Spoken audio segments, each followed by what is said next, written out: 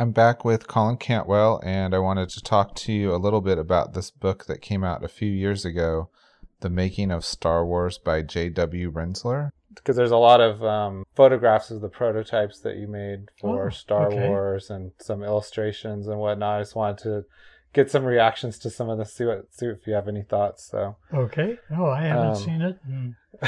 It's all new to me.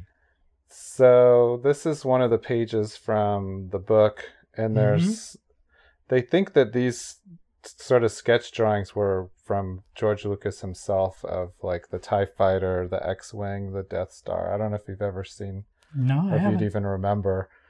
So let's see here. Hal Barwood, is he the one that introduced you to George Lucas? Yeah.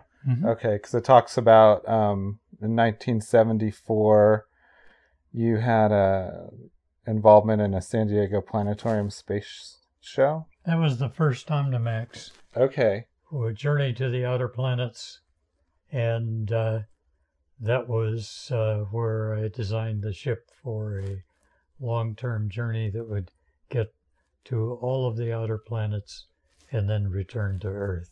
Okay. And Okay, and then it says they thought that you and Ralph McQuarrie were hired about the same time. Ralph thought you were hired maybe a couple of weeks earlier. That's, I believe, true. And it was, Ralph was painting at the same time that I was doing work on 2001, yeah. Okay, yeah, and it looks like the prototypes that you built were incorporated into his paintings, like the pre-production paintings for the film. Yes, so. Right. Okay, let me see here. I know I have some images here. So that's you, right? That is me. With George Lucas and these prototypes. Yep. I think there's a bigger picture here, maybe. Yep. Oh yeah, here it is. Okay. Yep. So, did you even know that picture existed? No. Yeah, so you can see your some of your tools there, your model making tools, and right. That looks like the Y-wing sort of in development there. And there it is. So, what kind of direction did you get as far as did he describe it? Did he like pencil out sort of what he wanted it to look like? No, or? I designed them and built the prototypes, and that was still on the basis of our conversations as to what it should do in the film. Right. And the different concepts and the different styles were the way I worked, and the George very much influenced me just in his dialogue of what the film should be doing at the time, what the emotional aspect was, and that my premise was you had to instantly know the bad guys from the good guys. Yeah. Even though you never have. Right, just by how it looks. How it looks and feels. During World War II, most people knew an Italian design right. from a German design, from a British design, from an American, and so on. And that same thing had to survive in this for it to be effective. Okay. And like they have the names, like this is the Y-wing and there's an X-wing. Did you come up with those names as well? Yes. Okay. So let's see what else we got here. I saw that picture. Yeah, this just talks about you coming up with the designs and the models, and then McQuarrie sort of translating those into paintings. He was sure a good painter. Oh, yeah. This is some more artwork here. I think that's McQuarrie. This is like some pencil sketches. I guess that's an early Death Star. I never saw those. Yeah. sketch. A lot different looking with that big crater and cannon in the center there. I guess that was another design concept. Another one.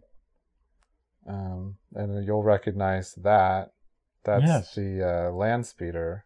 And the reason for that you made was that, well, we won't want this in anybody's, but I will tell you that he brought me a picture from a Buck Rogers comic. Oh, really?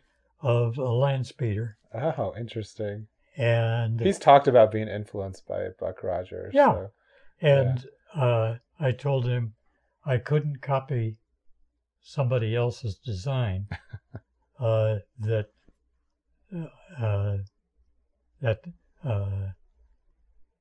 I had to do a throwaway for what was going to satisfy one ship. Right. And I wouldn't complain when it came back to whatever it did. Yeah. And were these all just kit bashed pieces, or did you mold some of the pieces? Or I didn't mold. I did generate some pieces, but like just cutting plastic and things like that. Yeah, cutting and gluing. Okay. And so this is the original Millennium Falcon. Yeah. He wanted to have the turrets and so forth, and needed escape pods. He had scenes where they had to go up a ramp into it and have battles around the ramp and so forth. But the problem here was that before production, there was a spaceship design for another film that the basic look of this was sort of like a lizard in a stance with a power engine on his back. And the other was just derived from that same sort of source image. Right. And was far too close. So that could not be the Millennium Falcon. Just immediately you had to scrub that. Yeah, it looks like the cockpit. The cockpit sort of survived. Yeah. Yes. And well, some of the general design is just sort of reconfigured kind of into a different shape, I guess. Right. Yeah, so there's the cockpit. And there's actually a lot of good shots of this one. It was doomed by another film. Another film, yes. Yeah, because there it is in the Macquarie illustration. Right. I think I've got, And then this is the Y-wing again. Yes. Which looks really quite close to the final design. Yes. So here's the TIE Fighter, which looks like your prototype. Is that your drawing, or did someone else draw that? I think I've got, there's a larger... No, somebody else drew it, but... but that's based on your model. Yes, and I sketched it much the same. The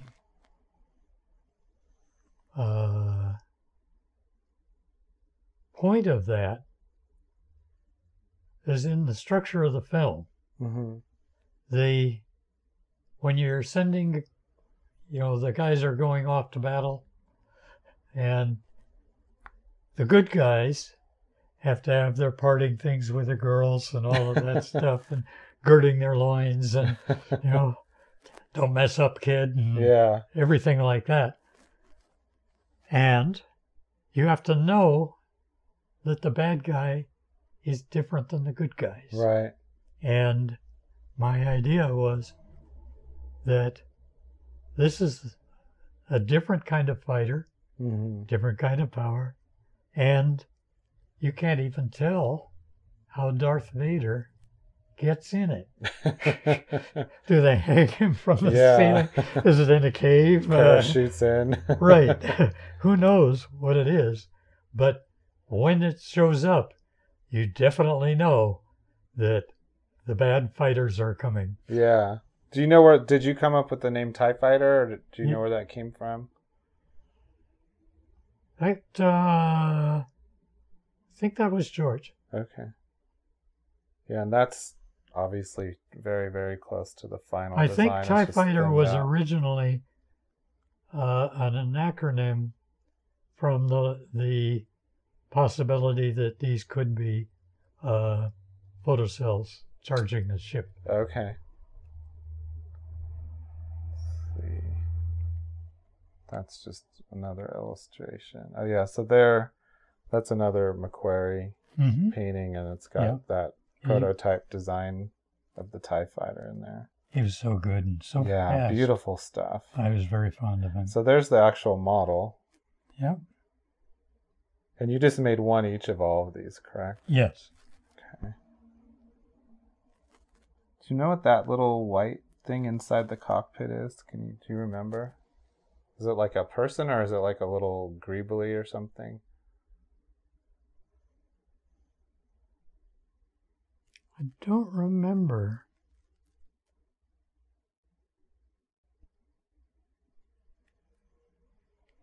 Yeah, it's hard to tell. These are really good pictures of them, but there's just not, they haven't published very many photos of these. So. Yeah. This could easily have been made as a duplicate with better plastic and so forth from my model rather than being the original model, but it's quite faithful. Right. So I think you're in this picture here, right? Yes, I are. Someone's got fingers up behind you. Yep. Is that Gary Kurtz? Looks like it. I can't remember. Kurtz. Yeah. Uh-huh. Well, I was definitely a nerd's nerd. Yeah, we all are, right? That's just another illustration with your Millennium Falcon design there. Okay. Yeah, it's funny because that ends up in the Empire Strikes Back instead. Mm-hmm. Again, the cockpit.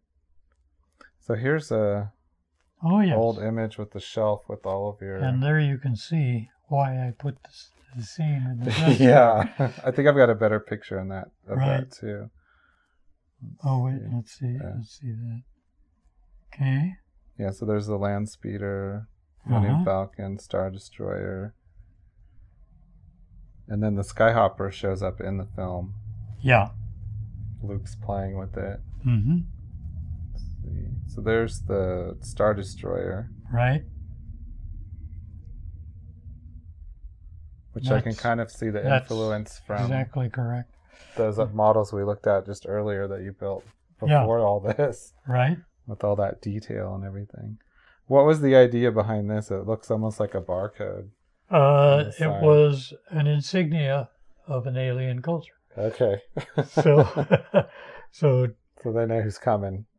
And I didn't want it to be instantly recognized as a so it looks foreign. Bad that? guy's evil. So here's your Death Star with the seam, the trench. All of the surface detail on here was scribed so that it would take the light like smaller detail and then chopped up miniature bits to make the scattered more three-dimensional detail. Oops, sorry. Oh, that's okay. And the scribing had to be accurate and good design in relation to the scaled image, so it would communicate the same kind of thing that they wanted for the film. Yeah. So here's is this one of yours too? Yeah. Okay. That was the getaway just before the There's another spacecraft. Oh, okay. Boom, boom, boom, boom. There's a bigger illustration of that one. That was going to have a very brief screen appearance and become history.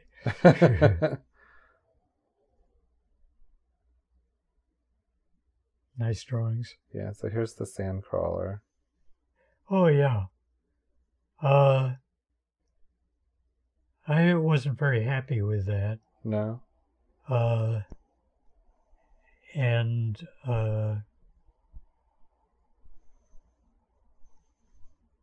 didn't know what it was. It was a predator that then captured our heroes out on the desert. And that's what I ended up with, but I wasn't too pleased.